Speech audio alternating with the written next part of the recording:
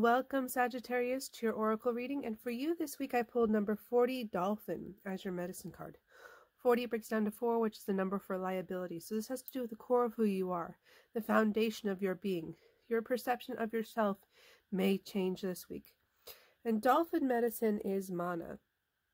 What that really means is that you are vibrating at a higher frequency this week. You're going to be attracting all sorts of things to you.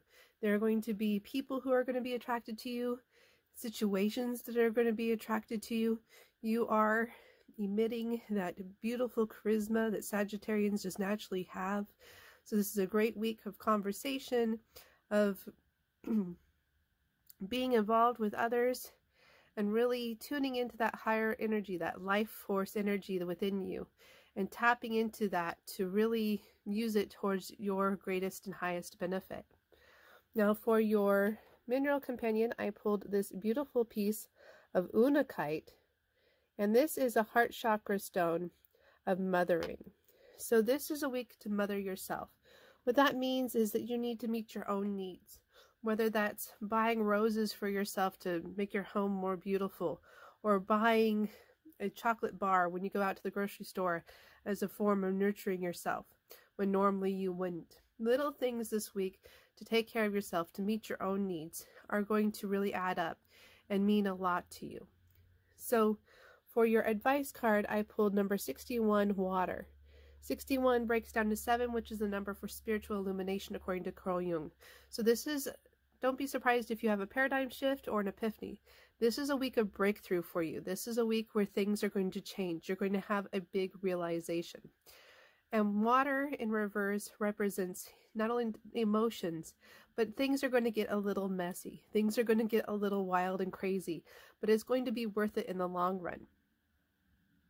So this is a card of pure potential. Water is one of the nutrients that give rise to life on this planet. It's one of the most important elements when it comes to sustaining life. And so again, we have this life force energy, this vitality here. You're very high when it comes to frequency. And so this is going to be a week where you're going to definitely feel a lot of emotions. You're going to be very in tune. You're going to be very focused on the subconscious, which is also symbolized by water. So pay attention to little things that indicate where your subconscious is at. If you haven't worked with your subconscious, this could be stuff that's repressed that needs to be worked with. But overall, I see a week of healing and a week of positivity. Now, for your clarifying card, I pulled number 50, Arvel the Parrot. 50 breaks down to 5, which is the number for change. So we have here that energy that things are going to change, that there's a huge shift in your reality that's going to occur this week. And Arvel the Parrot reversed means that there's self-doubt.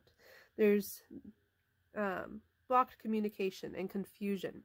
So this is a week to try to sort through things, to know that things are not going to be quite right. There's going to be miscommunication. Know that there's going to be misunderstandings, but rise through them, rise above them. You have so much other positive energy going here that it seems that even with this problem with communication, perhaps you're being misunderstood, despite that, your higher frequency is going to attract to you the things that you need. So again, mother yourself this week, meet your own needs. Don't look to others to do that. Focus on this positive frequency and this higher vibration that is in your life, and you will be just fine. So I hope that you enjoyed this reading as much as I did creating it for you. Please hit the like button and subscribe to receive next week's video. Also, check out your moon and rising sign videos to gain even more perspective in the coming week. Bye for now.